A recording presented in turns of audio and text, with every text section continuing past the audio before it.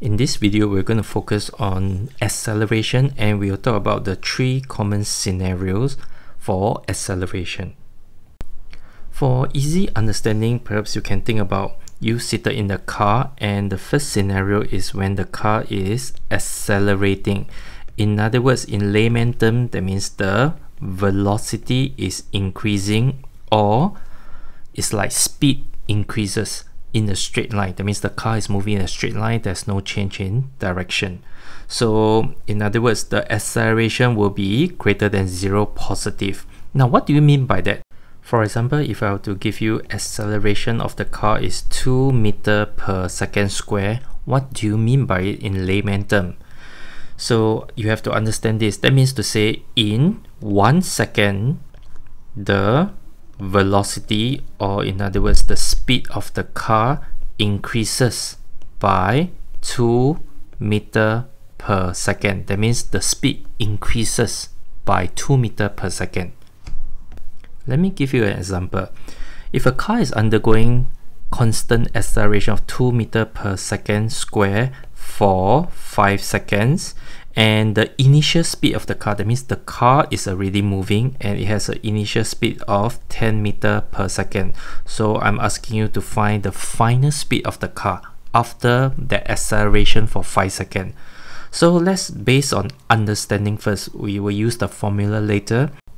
So with a constant acceleration of 2 meters per second square, so for 5 seconds means the total increment of the speed of the velocity will be 5 times 2, which is 10 meters per second. That's the total increment, that's not the final speed. So in order to find the final speed, I need to take the initial speed. That means the car already is traveling at 10 meters per second plus the increase in speed of 10. So the total final speed will be 20 meters per second.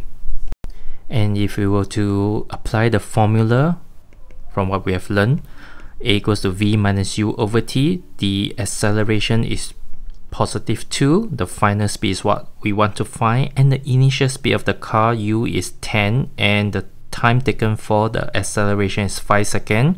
So if you solve it, so it will be 20 meters per second. Now the second scenario, beside the car is accelerating, the car can be decelerating, or in other words, the velocity is decreasing, or in the layman term means the speed of the car is decreasing, but in the straight line there's no change in direction. So you have acceleration which is less than 0, which is negative sign.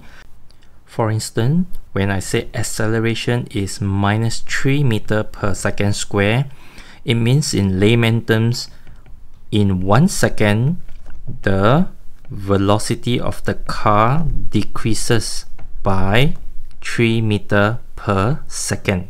So it slows down, and every second it slows down by 3 meters per second.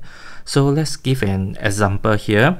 So with this acceleration, and the car undergo this negative acceleration or deceleration for 3 seconds, and given that the initial speed of the car is 20 meters per second, it's going quite fast, and after that 3 seconds, what is the final speed of the car?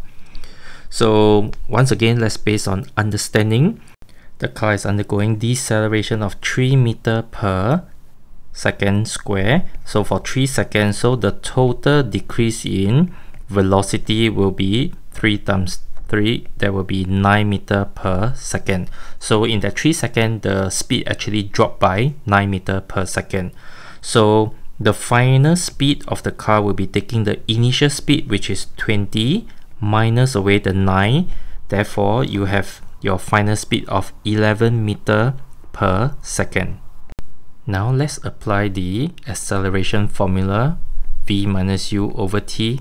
Now take note that this is an acceleration formula because for this situation, the car is undergoing constant deceleration or negative acceleration.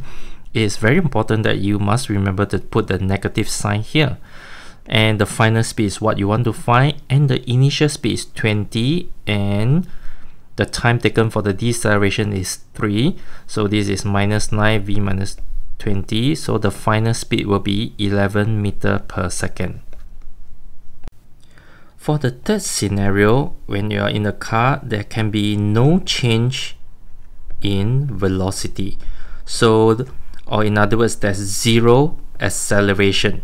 Your acceleration will be zero. So in what way will there be no change in velocity? So there are basically two possible ways. Either the car is at rest, not moving at all, or the car is moving at constant velocity. In other words, the car is moving at a constant speed in a straight line. And this is very important because this is consistent with Newton's first law of motion, which we'll cover in chapter 3, dynamics. And of course, there are actually one more scenario. Imagine you're seated in the car and the car turns around a corner. So when the direction changes, there's actually acceleration. But we'll cover this in the next chapter. So I hope you have a better understanding of the various types of acceleration. So this is this part of the notes. Hope it's clear to you.